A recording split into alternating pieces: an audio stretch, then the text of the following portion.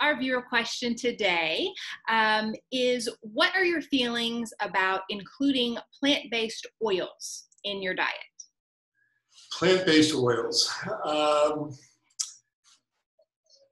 We've pretty much gone oil-free in our house and don't miss it at all. And there are some good medical reasons why you might want to tilt in that direction. And I'll share those with you. And my main concern is about the way people use these oils. They're a processed food. They're natural.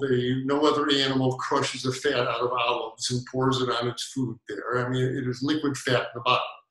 And the people who have concerns about it cite a couple of reasons. One, let me take it way back here. I'm not against fats. We need fats. You need fats. You need them for your hormones, for your skin oils. They're essential nutrients.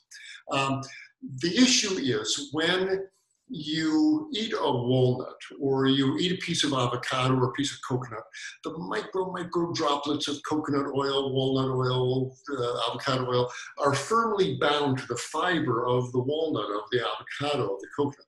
And when you chew it up and eat it, it takes hours for the digestive enzymes to get down into the piece of coconut or piece of walnut, start loosening the carbohydrate bond with that little micro droplet of oil, and then the lipases have to come in and emulsify it. And as a result, the amount of actual oil that gets into the bloodstream is a small amount, rises very slowly. One pass through the liver, pretty much gone. They don't have a big pharmacological effect in the body. They find their way into tissues and your body puts it to good use. So I'm all for a handful of walnuts or even a piece of coconut as a treat. That's okay.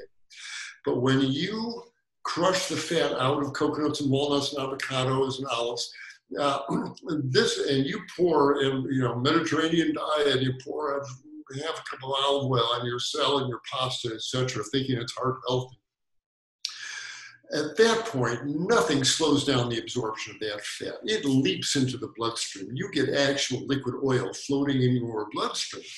And it starts having pharmaceutical effects as it flows along the inner lining of the arteries. It works its way in there, and it paralyzes the inner lining cells, the endothelial lining cells, so they lose their ability to create nitric oxide and dilate and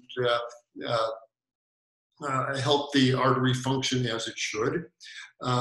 There are studies that show that. There's some studies that show that they go, oh, this is right down the line there. But the heavier oils, no question, they certainly seem to be unfriendly to artery functioning. But they may interfere with blood clotting.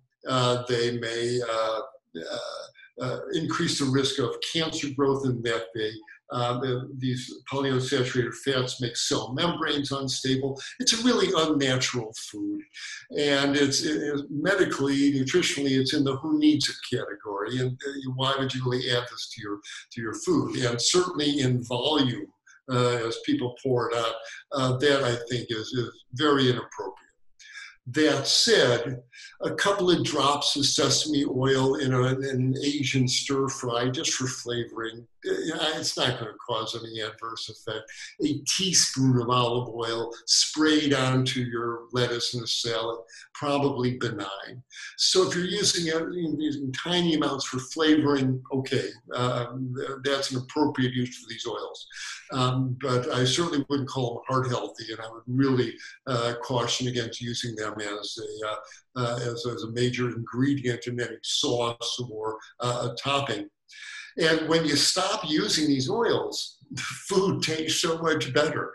Now, I used to be a big fan of stir frying my veggies in oil and all that stuff. Everybody did. But when you stop doing that, oh man, you really start tasting the vegetables themselves. And my wife and I were out in a restaurant a few months ago, And a side dish, ooh, sauteed vegetables. Ooh, nice, sauteed vegetables. Well, it didn't dawn on us, they were sauteed in oil.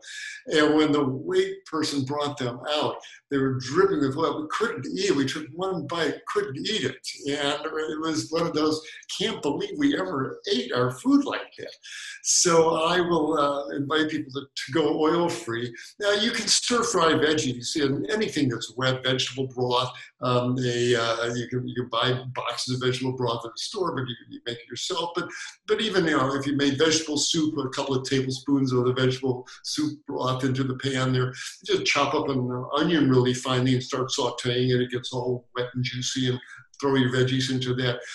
Anything wet will work. You don't need oil, and the invitation is to go oil-free. I think you'll be healthier and for it, and more enjoying your food. So that's how I feel about the oils. Good question. Very important these days. Thank you.